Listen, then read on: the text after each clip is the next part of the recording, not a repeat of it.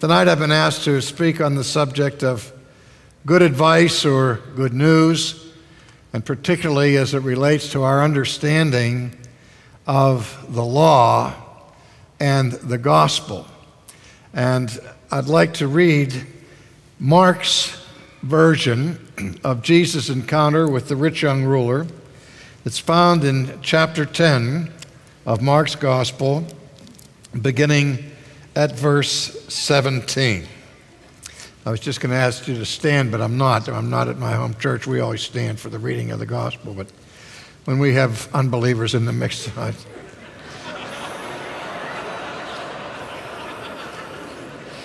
Hey, let's stand for the reading of the gospel, okay? All right.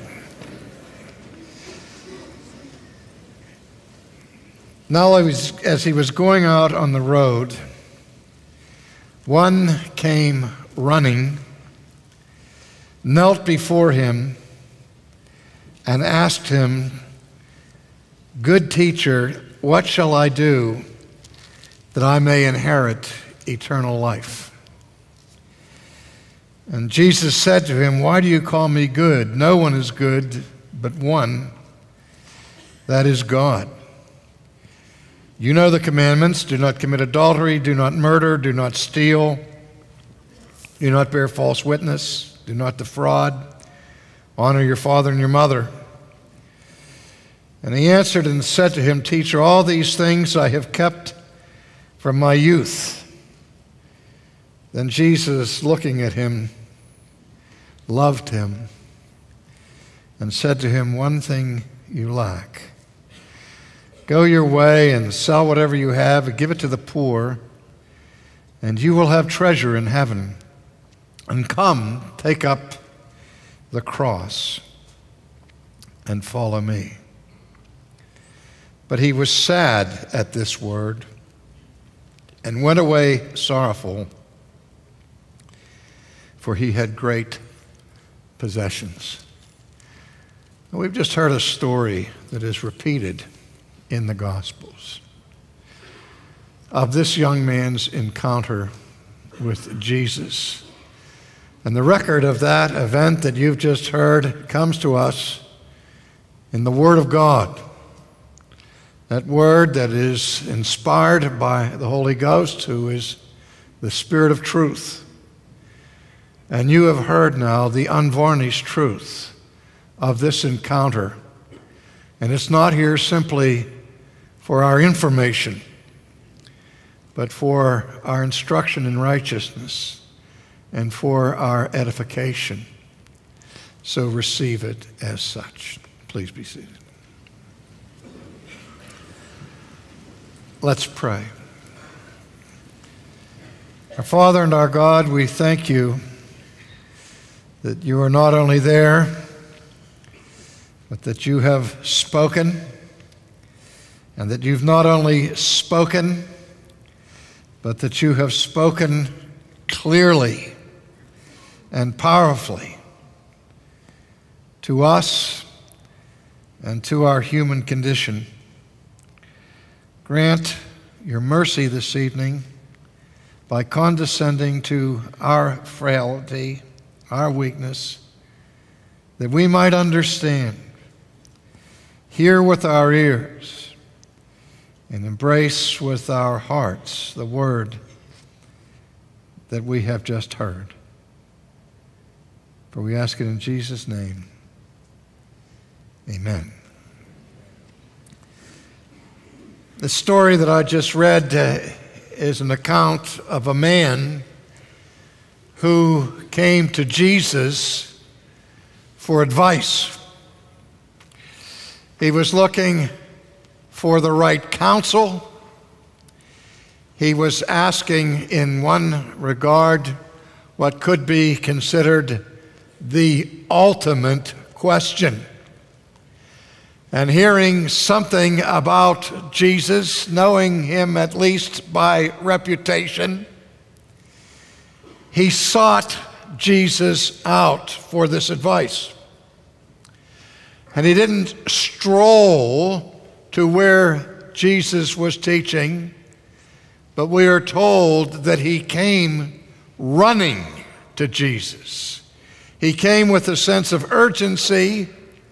He came as a man on a mission, trying to get the answer to his question as quickly and as clearly as he possibly could. Now, the first question, it's really the fifth question. We already had the test earlier for the other four, and you're on a roll, so let's see if you can get the fifth one, is what question was he trying to get answered? What advice was he seeking from Jesus? Well, we don't have to guess. The scriptures tell us he ran up to Jesus and he addressed him politely. Good teacher. What must I do to inherit eternal life? Is there any more important question anyone could ever ask Jesus? What do I need to do to participate in this inheritance that I've heard you speak about or have heard that you did teach? I understand that you talk about this kingdom of heaven and about a legacy that is being stored there for certain people who will have the unspeakable privilege of being heirs of that kingdom of heaven. The principal benefit of being eternal life. And I want to live forever. I'm a wealthy man, Jesus, but I understand that there are certain things that money can't buy. If I knew how I could get in to an inheritance of eternal life, I'd trade every penny I have to do it. If you'll just tell me how. Let me know what I need to do to inherit eternal life. Now, if you've ever asked that question, like this man asked this question, understand this, that this young, wealthy ruler came to the right person to get the right answer and the right advice for his situation. Good teacher, what must I do to inherit eternal life? You remember later on in the book of Acts when Paul and Silas are in Philippi and they're imprisoned and the earthquake comes and causes the walls to tumble and create Paul and Silas' freedom, and the jailer is terrified by these events, and he comes now trembling to Paul asking a similar question, what must I do to be saved? And what was the apostle's answer? Believe on the Lord Jesus Christ. You will be saved, you and your whole household. So knowing that that's the answer that comes later on in the New Testament, in the book of Acts from the Apostle Paul, who is an emissary, an ambassador for Christ, wouldn't you expect that when somebody asked basically the same question to Jesus, that he would have given the same answer? This man is eager. Tell me what I need to do to inherit eternal life. I mean, what would you expect Jesus to say? It's easy. Believe on me. Put your trust in me and in me alone,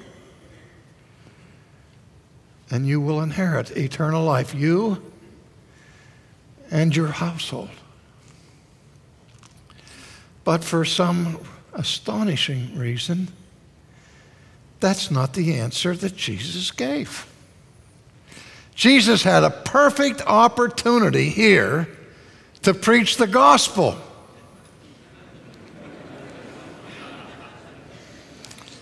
He didn't even give him the 4 spiritual laws. In fact, he virtually insulted the man for his gracious greeting. Being Jewish, Jesus liked to answer a question with a question. You know why my Jewish friends answer questions with questions? Why not answer a question with a question?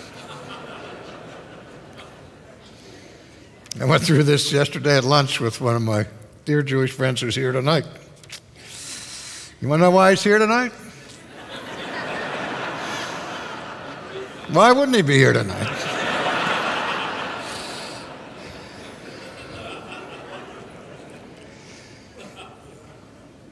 Now let's look carefully at how this man addressed Jesus,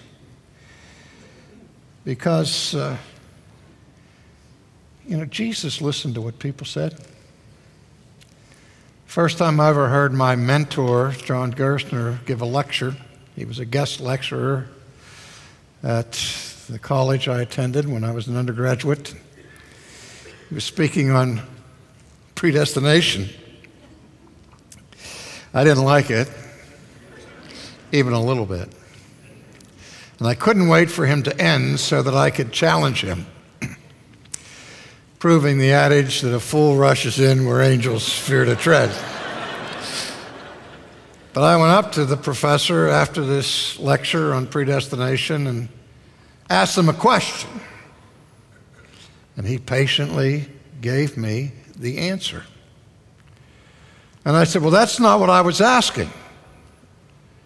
And he said, well, if I remember, you said A, B, C, D, E, F, G. Did you not? And I said, well, yes, that's what I said, but that's not what I meant. Well, what did you mean? And so then I said, well, here's what I meant. And I gave him the second round of my question, and he said, young man, there's something you need to learn. And I said, what's that? He said, you need to learn to say what you mean and to mean what you say. That was the first lesson I learned from that man, the first of many, many lessons, is I noticed that when people asked him questions, he heard every word that they were asking. And that's what Jesus does here. He's listening carefully, and the man comes up and he's so excited. He says, good teacher, what must I do to inherit eternal life? Jesus stops him in his tracks. Wait a minute. Why are you calling me good?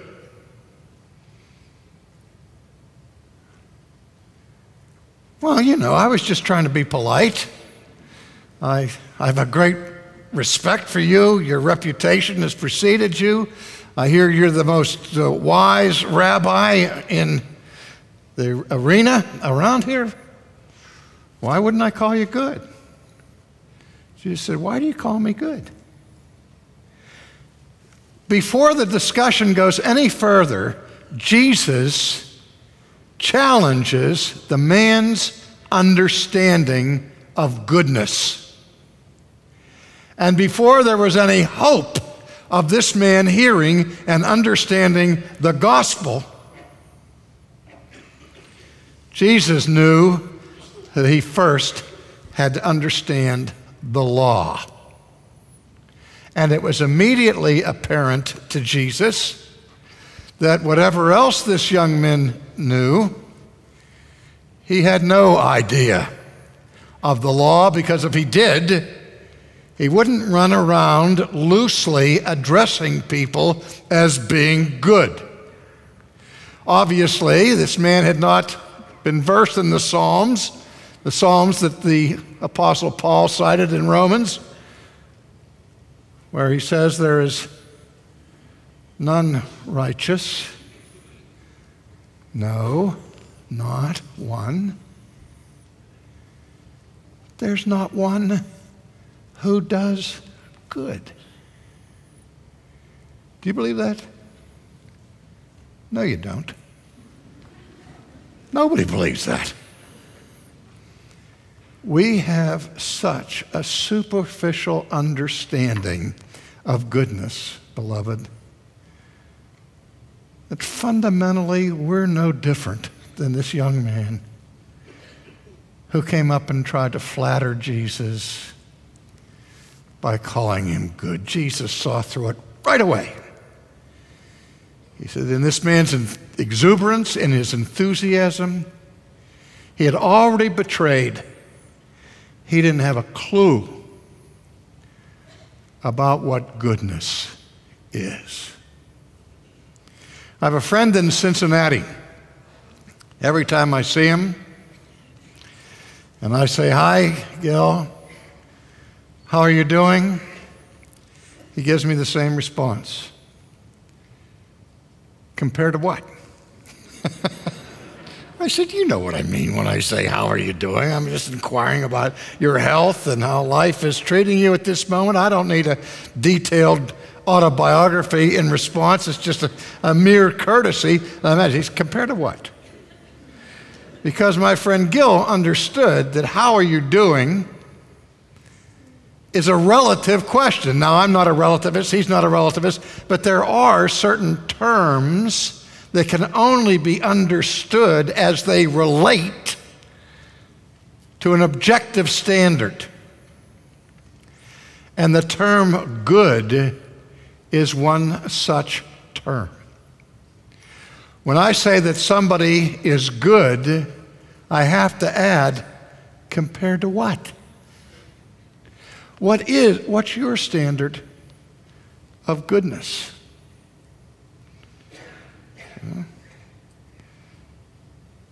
I have a good dog. Now, what does it mean when I say my dog is good? Here's what it means. She comes when I call her. She's housebroken. And she doesn't bite the mailman on the leg when he comes to the front door. Because what I'm saying is, as far as dogs go, this is a good one. Now, if I say that you are a good person, what am I saying? You come when I call you? That you're housebroken? And you don't run around and bite the mailman on the leg? Of course not. I'm using a whole different standard now of goodness when I'm describing human beings than the standard I use when I'm describing canines.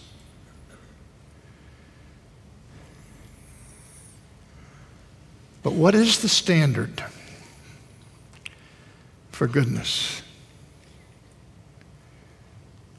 When God called a nation to himself,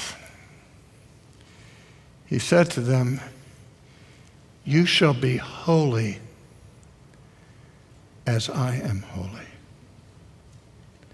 That my character is the standard of righteousness. And as long as you have a different standard, you can flatter yourself and think that you're just fine. But the standard of the kingdom of God is not the standard of Mr. What's his name? Mr. Rogers. Most famous man in America to come from the town of Latrobe, Pennsylvania. Mr. Fred Rogers. Everybody thinks of Latrobe, they think of Arnold Palmer, but there's so many more people in America know about Mr. Rogers than know about Arnold Palmer, all these little kids. Yeah. Mr. Rogers' neighborhood, everybody's good. What a wonderful day in the neighborhood. Huh? And he goes on to say, I'm so glad you've turned out so nicely. Everything's cool there. But that's not the standard of righteousness that God gives us. The standard of righteousness is God's own character.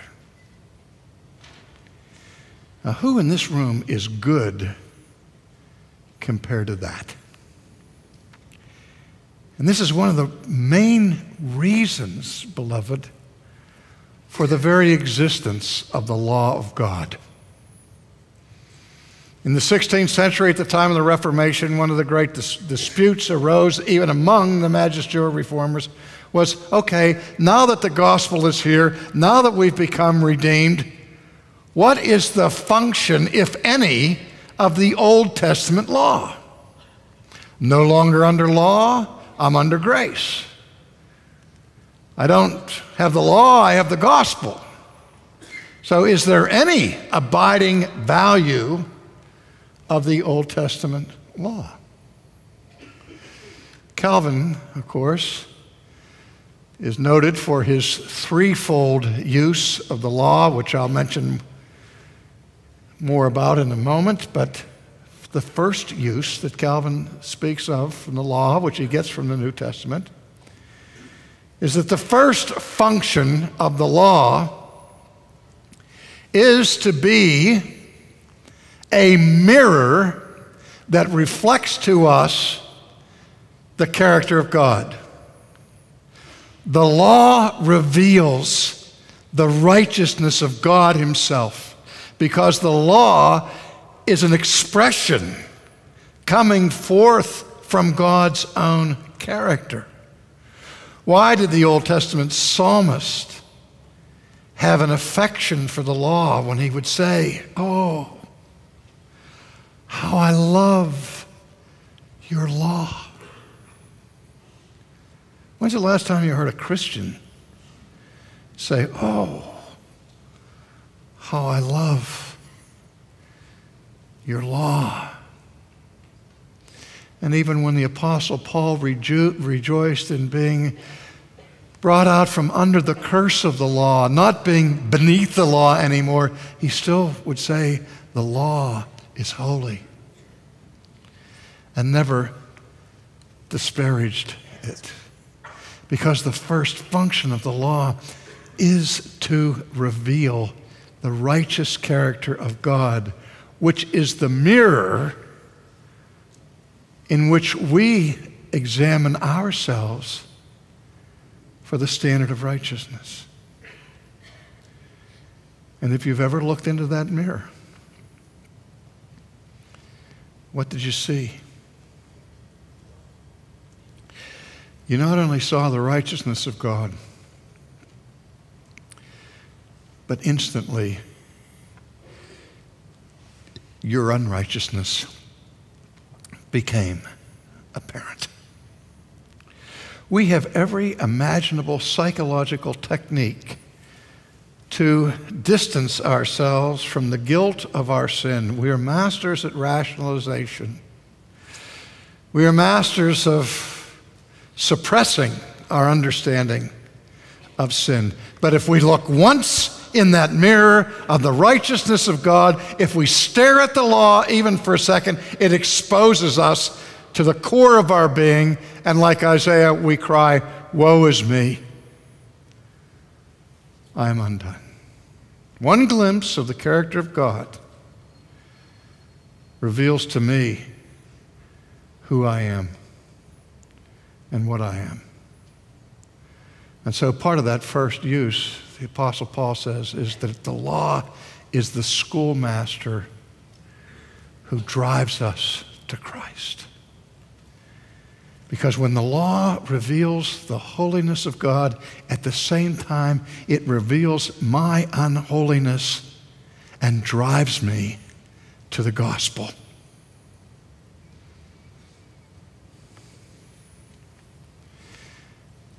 But that first use of the law had been completely missed by this man looking for advice from Jesus. Calvin says in the opening chapters of his Institutes that it is our natural condition to fix our gaze on the terrain of this world, a horizontal vision, a terrestrial view of things. And if we only look at ourselves and compare ourselves among ourselves, we can always find people who are more wicked than we are, at least on the surface. And by comparing ourselves among ourselves and judging ourselves by ourselves, which Paul says is not wise, we soon begin to regard ourselves as only something less than demigods. But Calvin said, but if once we raise our gaze to heaven and consider what kind of being God is, like the holy men of the Old Testament, we will begin to tremble. And we will say with Job, I abhor myself and I repent in dust and ashes. We will say with Habakkuk, when Habakkuk sees the revelation of God, he says, my lips quivered. Did you ever see a little child that was on the verge of crying and was trying not to?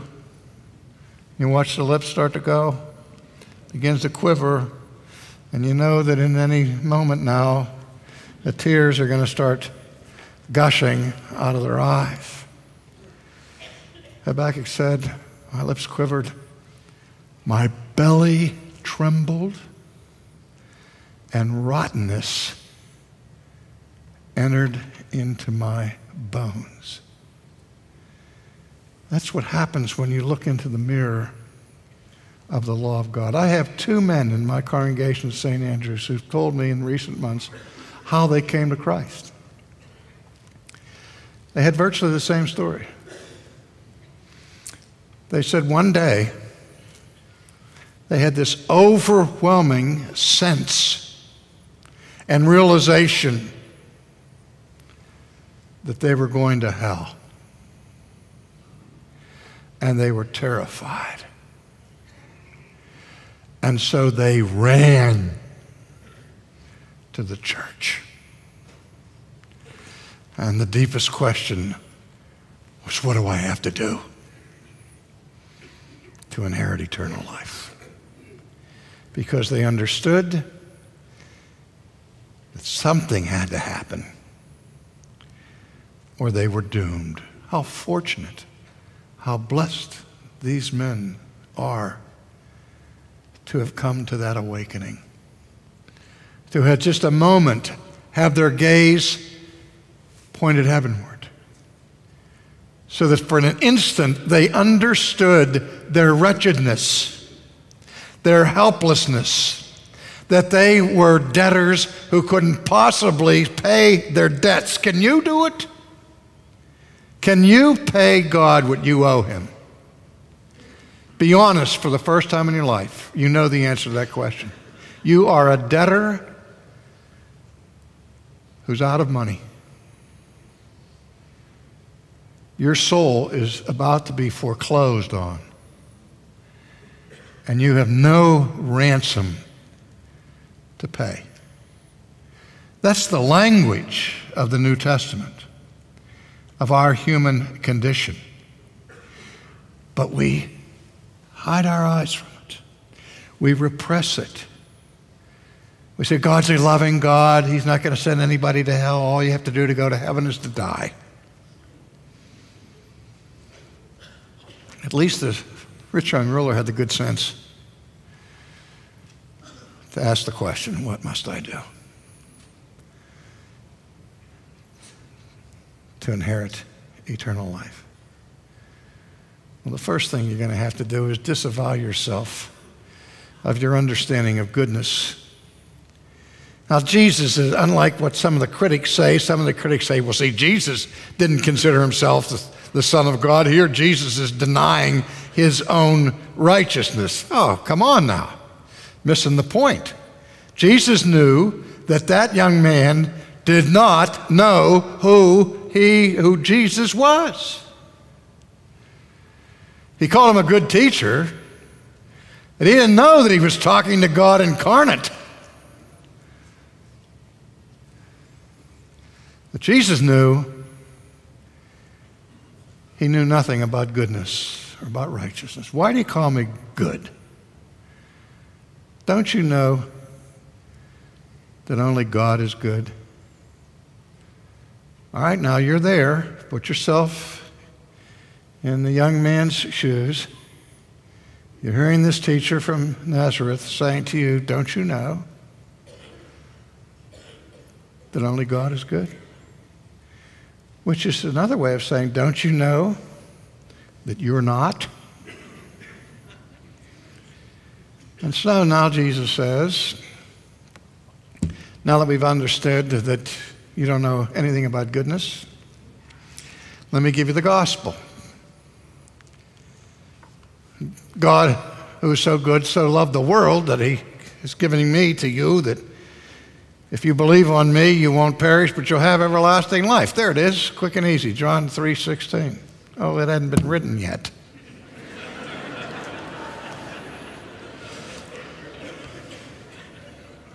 But don't you think now's time for the gospel? Oh, Jesus still has this poor fellow under the law. And now he takes his nose and rubs it in it. He says to him, you want to get to heaven? You know the commandments. Thou shalt not kill. Thou shalt not steal. Thou shalt not commit adultery. Thou shalt not defraud your brother. Thou shalt not bear false witness. Honor your father and your mother. And there's this huge sigh of relief coming from this young man. Is that all? That's all I have to do to get into heaven? Oh, great, because all of these things I've done since I was a little boy. And what does Jesus say? Apparently, young man, you weren't there when I preached the Sermon on the Mount, where I explained the depth dimension of each of these laws. How that if you've even conceived lust in your heart, you have violated the prohibition against adultery. And if you've been angry at your brother without cause and have held hatred in your heart towards your brother, you have violated the law against murder.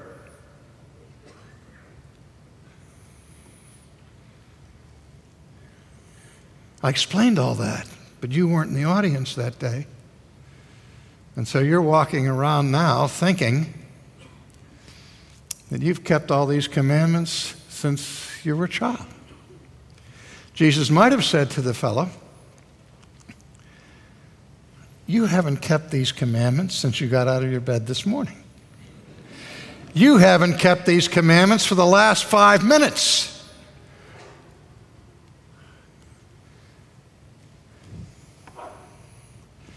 He doesn't do that.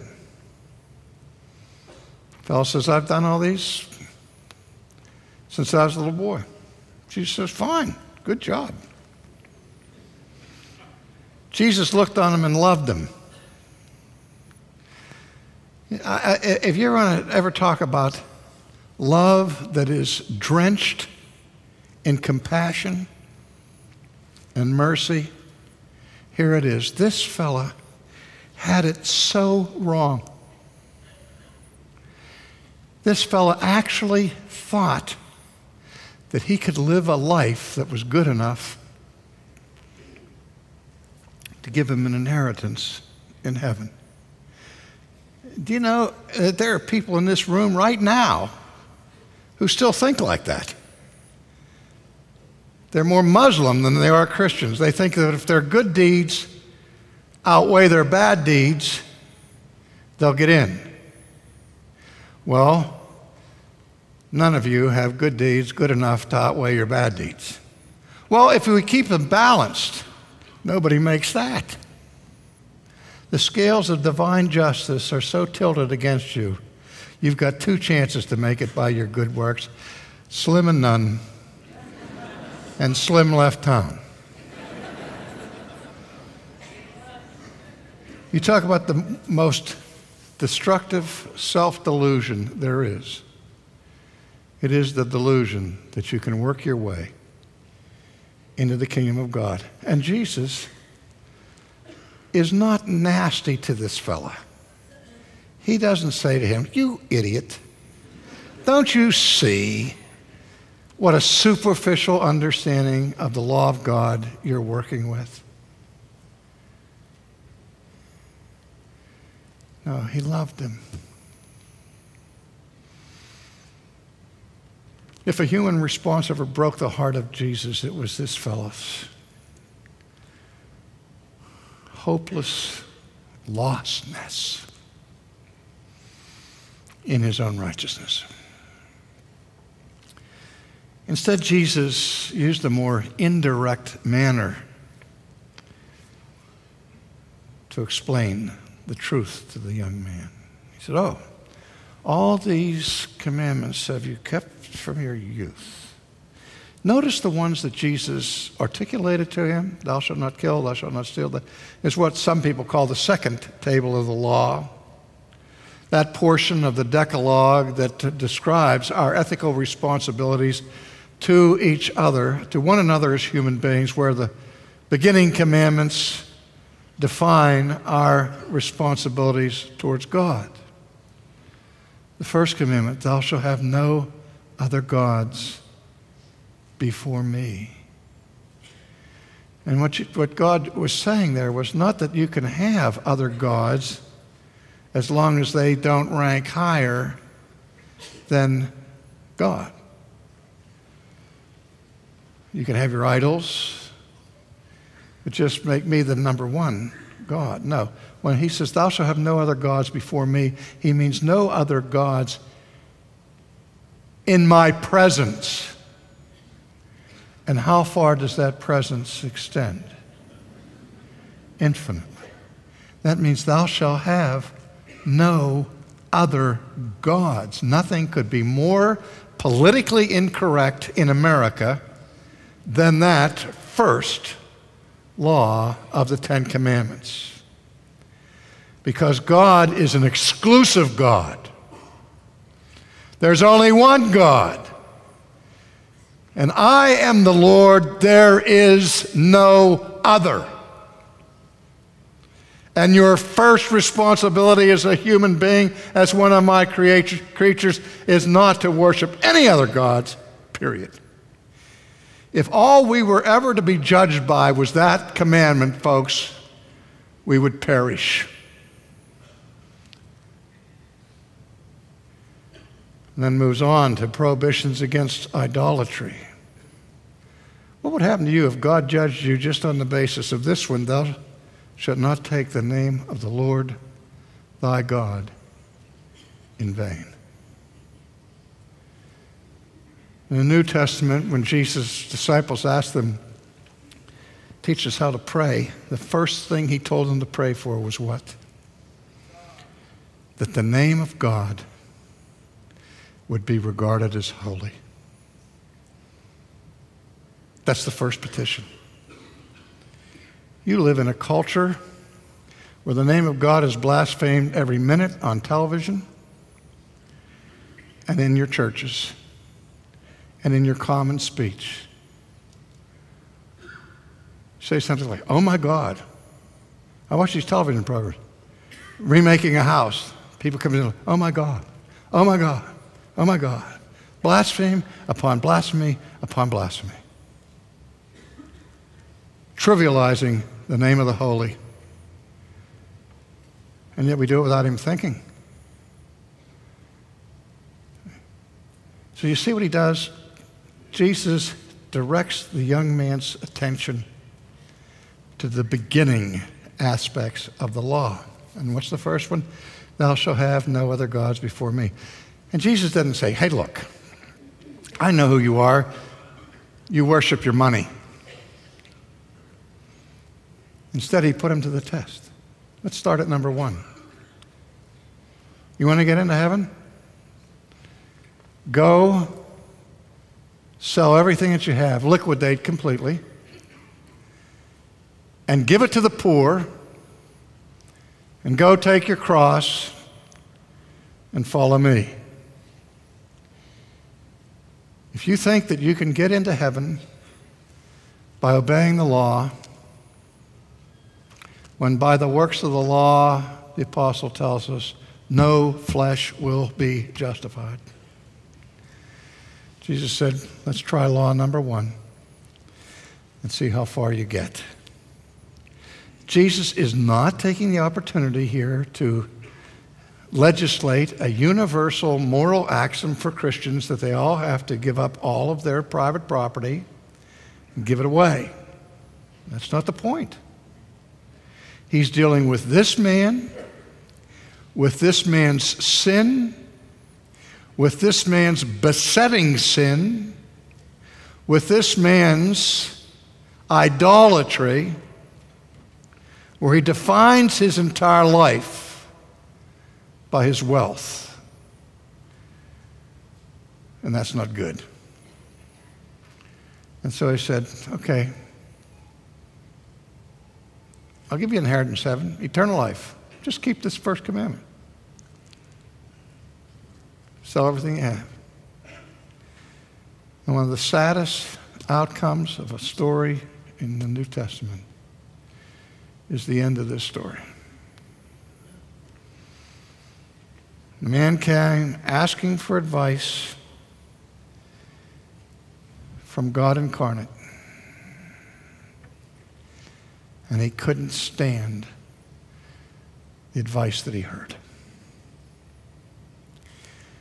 You see, by preaching the law to this man, Jesus was trying to drive him to the gospel. Instead, he walked away. He wasn't angry.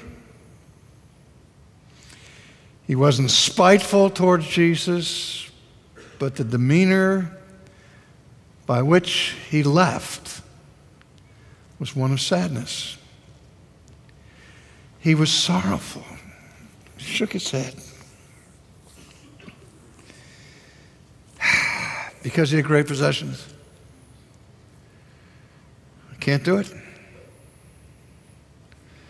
I just can't do it. I won't do it. I'd like to have an inheritance in heaven. I'd like to be saved.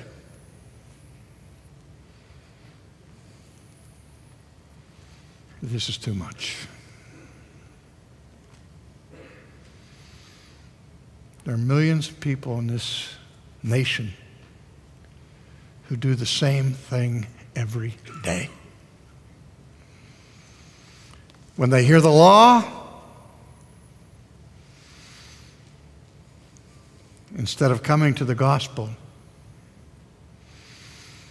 they just walk away. They walk away from the law and from the gospel and become men and women without hope because they have a Christless life. And to live without Christ is to be without hope. What a story. And again, I know in any group this size, in a gathering in the United States of America at this time in our history, there's got to be not 1 or 2 or 5 or 10. There's got to be 50, 100 people in this room right now who are in that exact position, who all their lives have come near to Jesus and then walk away. If you're one of those people, don't do it again. Look in the mirror. See what the law reveals to you. And let the law drive you to the gospel, which is your only hope in life and in death. Because the gospel is not good advice. It's good news. Let's pray. Father, we thank you for the gospel. And where you have in your mercy given us eyes to see the sweetness and the excellence of Christ. Our own poverty of righteousness, and yet you have provided for us a righteousness that is not of our own work, but the righteousness of your Son, which is by faith. I have no righteousness to present to you, and if you require that righteousness be inherent in me before I enter into your kingdom, O God, I know I will never get there. And so I come with nothing in my hand except the righteousness of Christ. Give to each of us that righteousness. Cover us. Clothe us with it, that his righteousness may become ours. For we ask it in his name. Amen.